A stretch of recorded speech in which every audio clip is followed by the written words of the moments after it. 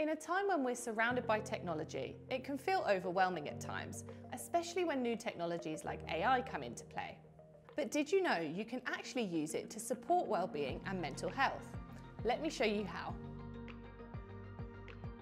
Use AI platforms to incorporate stress management techniques, well-being sessions, and mindfulness activities into your lessons.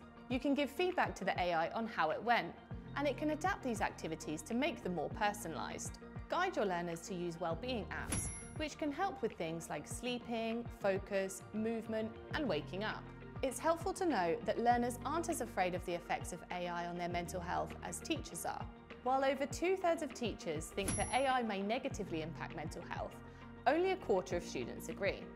Want to know more about how to use AI for mindfulness? Head to the link in the description. Join me next week on Pearson Languages for the final video in the Learn With Me AI series, where we'll be looking at how to use AI for independent learning.